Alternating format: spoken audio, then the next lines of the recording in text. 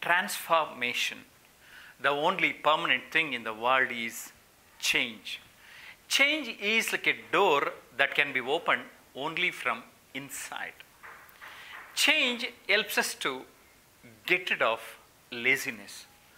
There is no growth in comfort zone. There is no comfort in growth zone. Facing the change can change everything.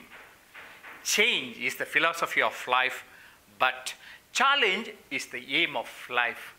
Try to challenge the change, but never try to change the challenge.